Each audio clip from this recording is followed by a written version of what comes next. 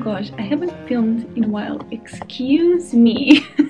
Hello everyone, happy new year and welcome to, of course, the first reading vlog of 2022, which is insane, but the first book is done. The first book is done and it is a 5-star read. Oh my gosh, I still cannot, I don't know how to talk about this book. No words seem enough right now. It's been a few days actually since I finished it. This is Rilke's Book of Hours, by the way. It is a collection of poems about just everything: love, loss, grief, fear, belief. Rilke has a way with words in which you can both, it's very fascinating because you can both question your beliefs but also begin to trust yourself and be kinder to yourself and your fears and your inner shame almost. Reading this reminded me a lot of the feeling that I get when I listen to Chopin's music, who's one of my favorite composers. All of his pieces speak to my soul, and it is very interesting when you read about his creations because they symbolize a little bit of the path you walk in when you are sleeping or dreaming or alone with your thoughts and with silence, and you have no one else and nothing else around you to interrupt you or distract you from your train of thoughts and feelings. And it's fascinating because that's exactly the same sort of cloudiness that this book gave me, where I felt completely lost because at a certain point he mentioned a few things that really hit you. They really hit you and they feel personal, even though, I don't know, it's just this ability that Rilke has of understanding a human soul, and the way he puts that into words, it's beautiful and so poetic, obviously. I don't even know how to express my feelings about this book. It was incredible and I'm so glad I read it.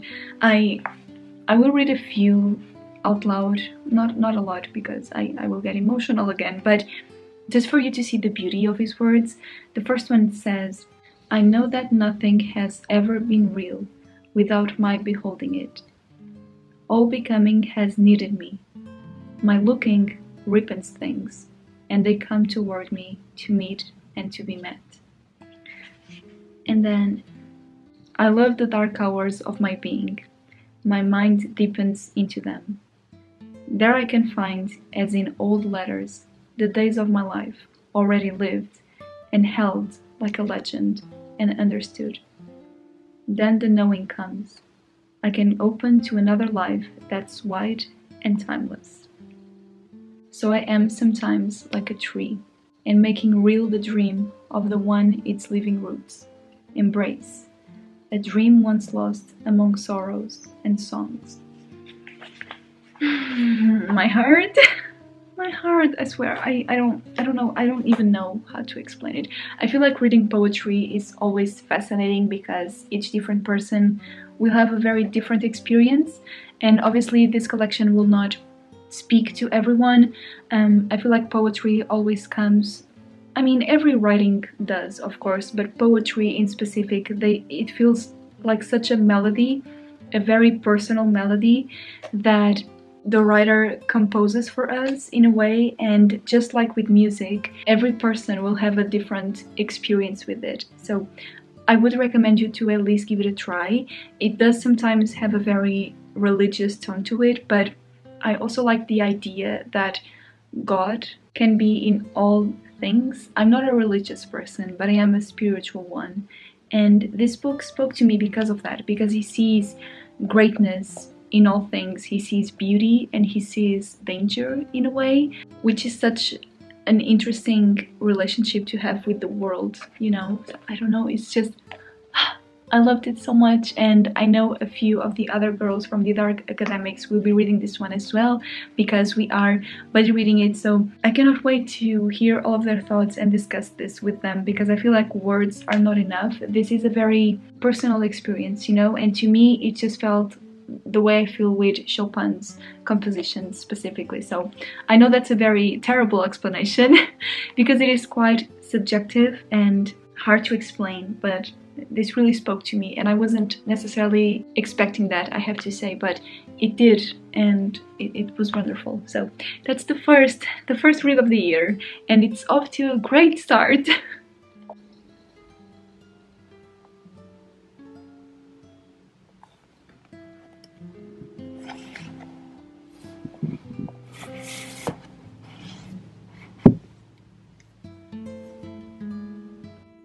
I slept with my Snow White sweater today because it's so comfy and cute.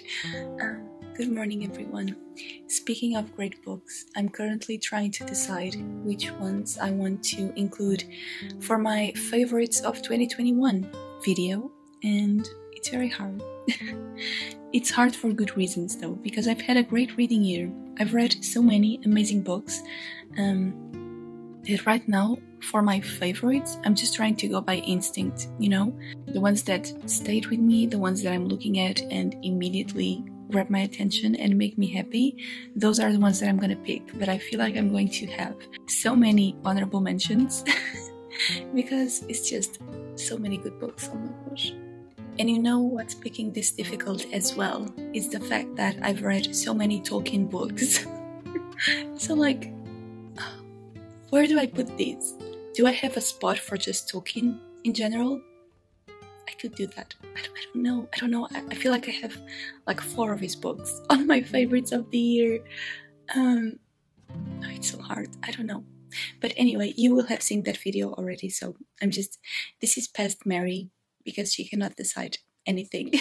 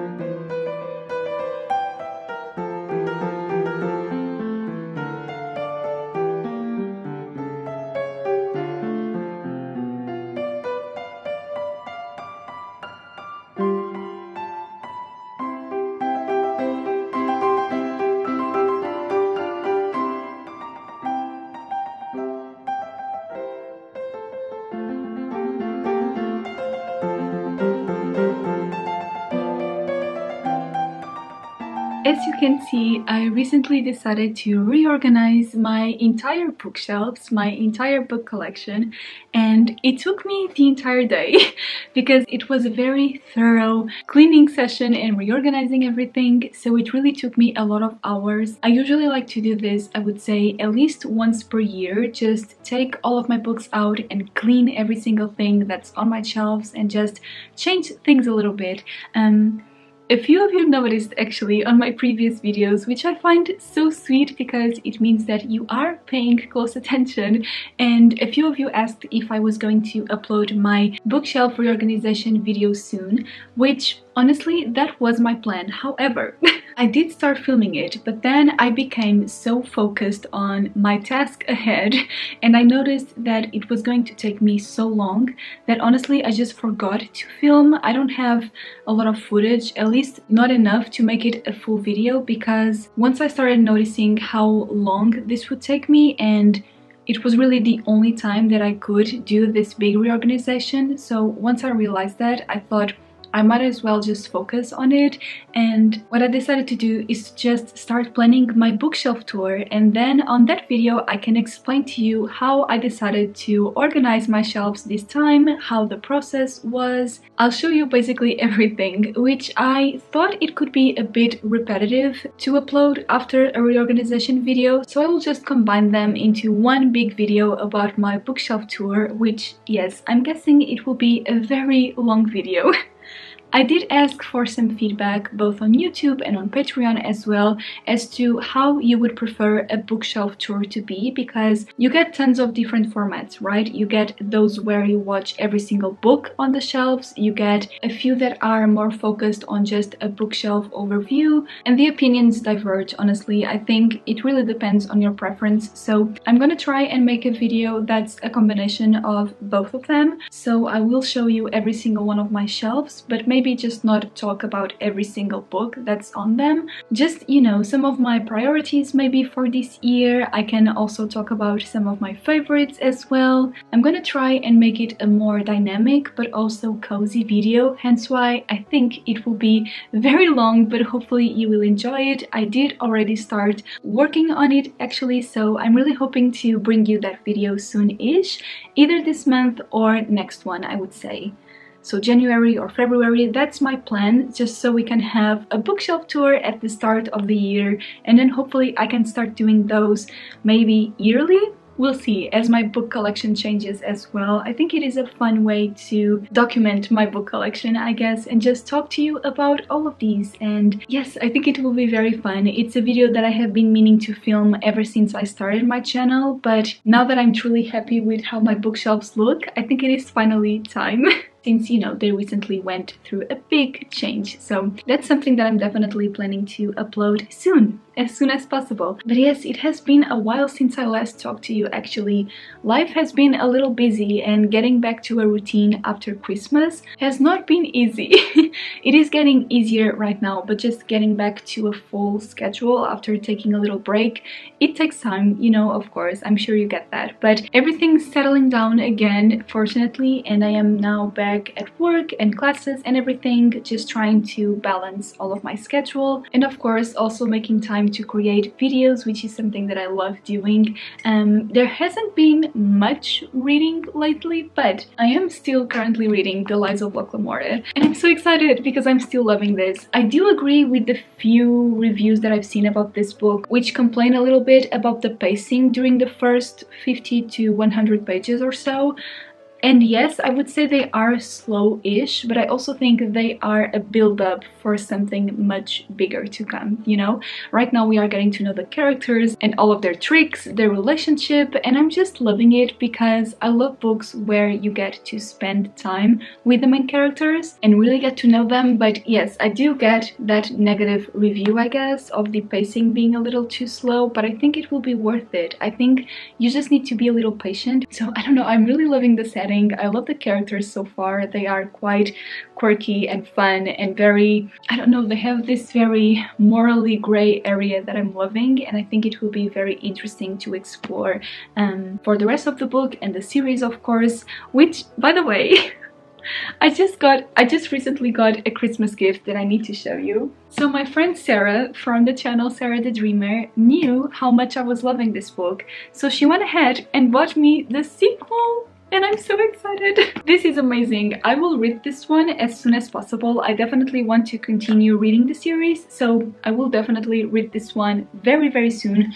Although I do have some other priorities first, which I will talk about in a bit. But right after those, I will definitely read this one and the third book as well, because I feel like this is going to be such an epic journey, and I'm so excited.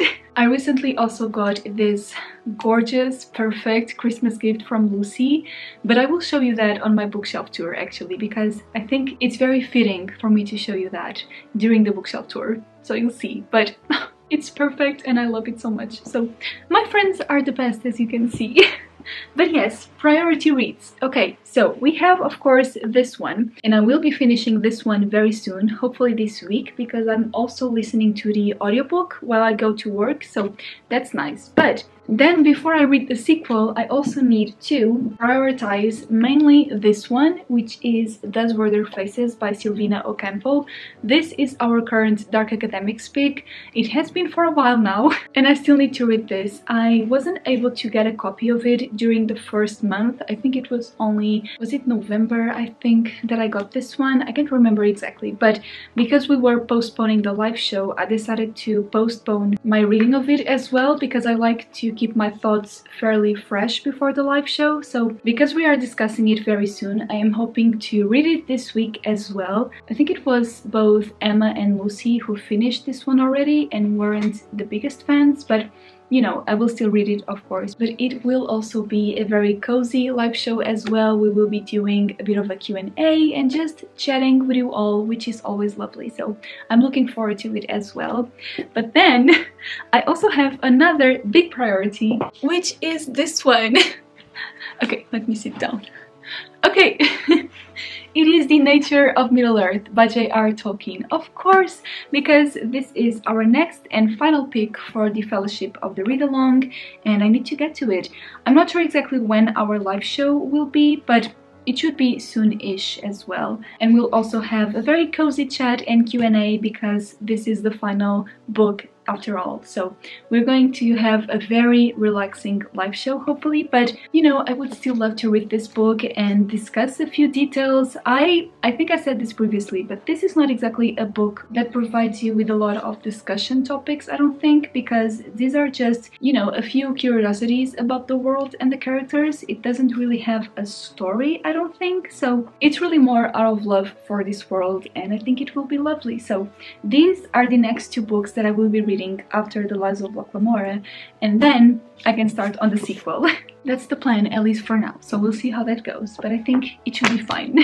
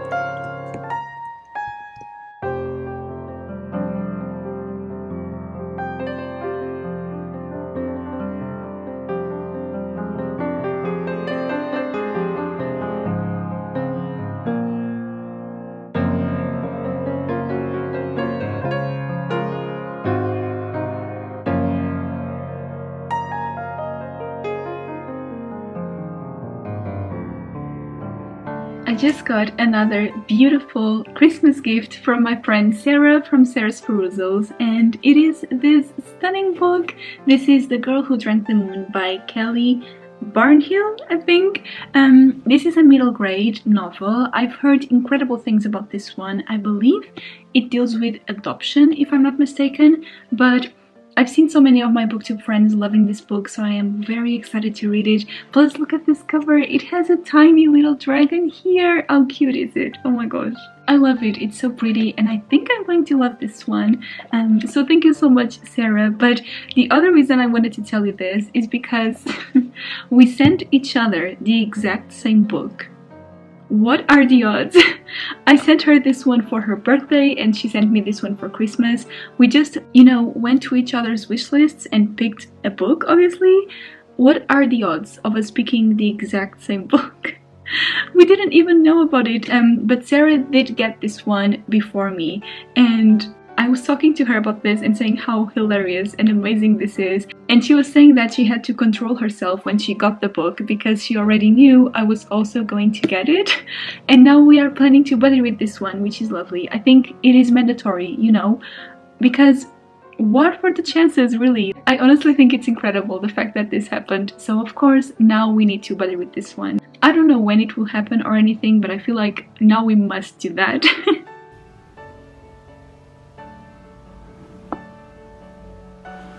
I've since then finished reading Those Were Their Faces by Silvina Ocampo, and I loved her writing style. I thought it was so beautiful, and all the metaphors she's able to create when it comes to reflecting about the loss of someone and that grief about longing for someone who's not there anymore.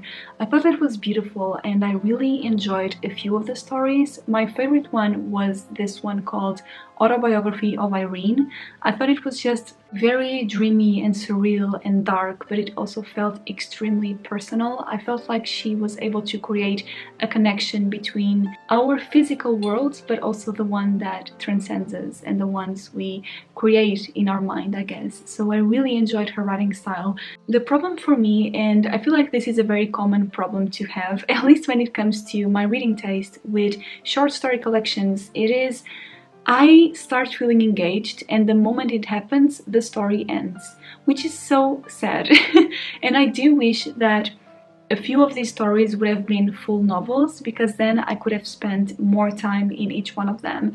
The setting was incredible. I loved how gothic and grotesque it was, so I needed more of it, because it's like I said, the minute I became more interested, more invested in the story, it just ended, and I wanted more of it. So if you do have any recommendations for Ocampo's longer novels, then please let me know, because actually I would love to read more by this author. I guess it's not the book's fault really, it is just my taste, I guess, when it comes to short story collections. They are always too short for me, but it was still good. I still rated it a 3-star, I believe, and I still enjoyed reading it, so at least there's that. But yes, this last weekend actually was filled with live shows. I had one on Friday with Milena and Sarah, and it was amazing. Also Lucy ended up showing up at the end, which was so much fun.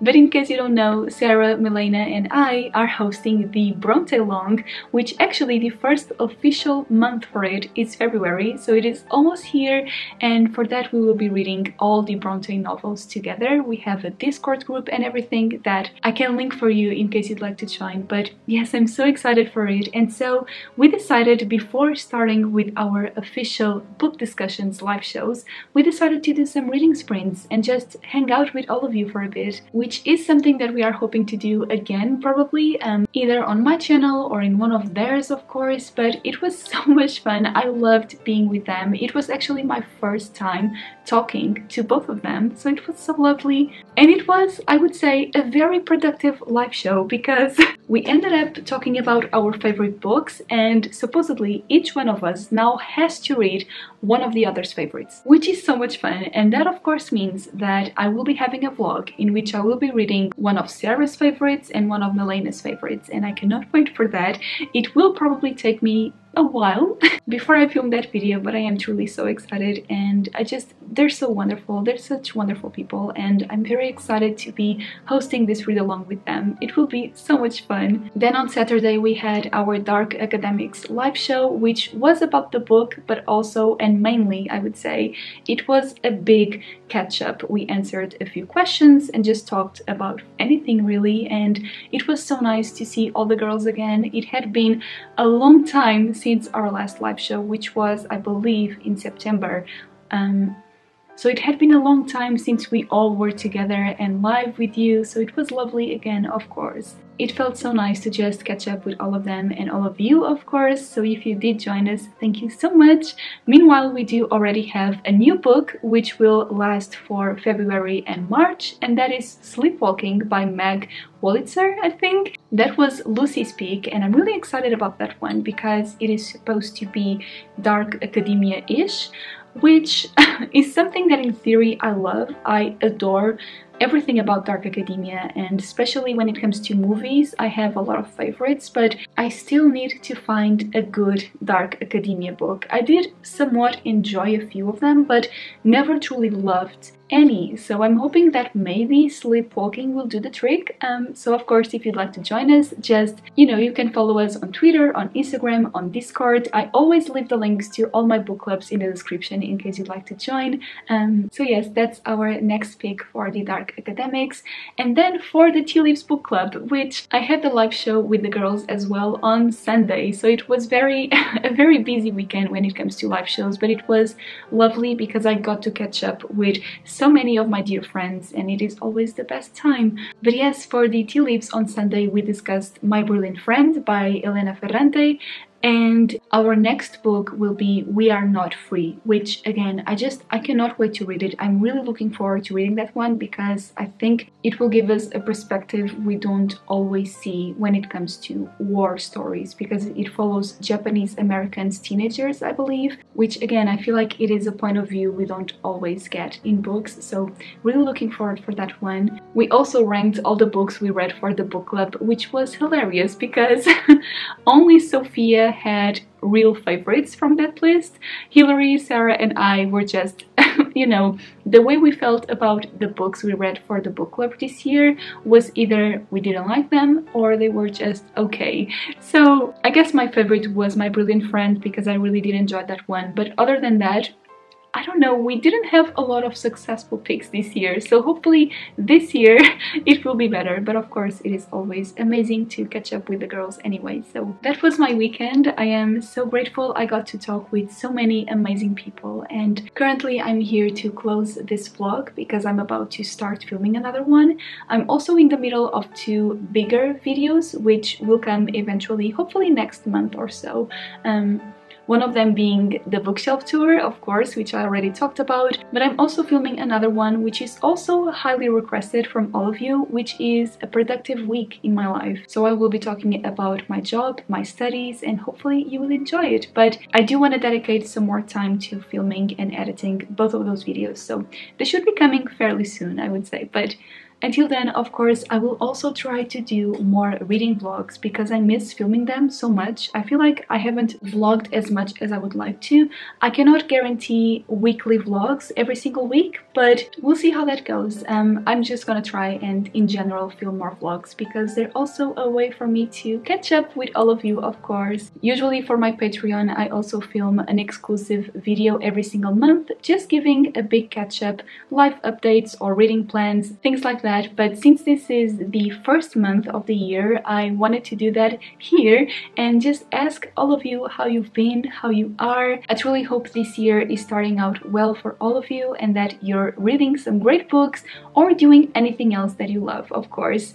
Because for me, I feel like I've been doing a multitude of things, so there hasn't been a lot of reading actually because I've been doing many different things. Of course, one of them being working, but I did also watch a couple of movies and TV shows as well. And I've also actually started drawing again, which feels so weird to say because it has been a while since I've done that. But I am slowly practicing a few shapes. I'm trying to draw some natural elements, so I started with mushrooms. They're not very realistic at all, it is just some cute-ish doodles, I guess, but it makes me so happy to just try and get back to that habit again. And slowly I will try to implement these new hobbies in my life because there's just so much that I want to try out, and hopefully that's also something that I will talk about more in my videos, of course, and just tell you how everything's going. So yes, I'm hoping you're all doing very well, but remember that if you're not, it's okay as well. Just be kind to yourself, take some time, explore new hobbies. I feel like that helps me a lot when I'm feeling very overwhelmed by, life and just things in general. Just try out new things. For me last year it was video games that proved to be a big help for me, and now I find myself watching 4-hour-long videos on YouTube which are basically a study on video games. Last night I actually watched one about Uncharted 4 which was so interesting, so now I'm a bit of a video game nerd and I love it. It's definitely a new hobby that really helped me throughout the more difficult times, so I would also suggest you to just explore new things. Maybe something that you've never done before, or something that you used to do as a kid and never picked up again, which is my case with drawing. So, you know, try to rediscover yourself, your passions, your hobbies, your dreams even, and take some time to take a step back, be kind to yourself, and just breathe. Let me know how you are. If there's anything you'd like to share, feel free to do so in the comments, of course. But for now, I'm gonna leave you and hopefully start filming a new vlog right away, because I've been so excited and motivated to create new content. So that's what I'm about to do. But as always, I am sending you all the love, the biggest hug, and I will see you again very soon on my next video. Bye everyone!